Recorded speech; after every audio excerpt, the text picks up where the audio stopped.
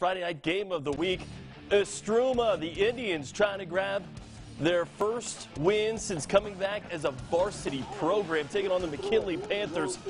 First off, Richard Oliver Jr. What an arm, what an arc.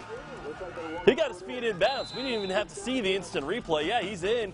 Panthers driving second goal, 53 seconds left in the second quarter. And they put one in. McKinley going up 7-0, so kind of a defensive battle in this one. Then for Istrouma, Donald Creighton. Oh, no. You can't do that. Bad snap. Going to put it on the ground. Timothy Ephraim going to fall on as you see the Panthers.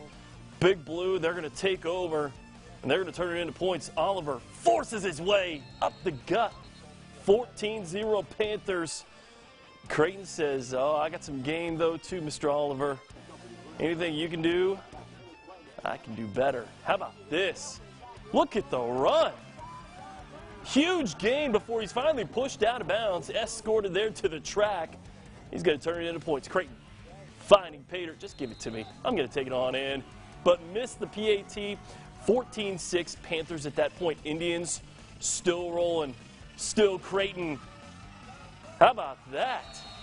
Gets him within two across the finish line, my man. Creighton doing it all there for the Istrouma Indians. Istrouma goes for two, but Josh Kelly stopped just short. It would be 14-12 McKinley there at the half. And let's just go straight to the source.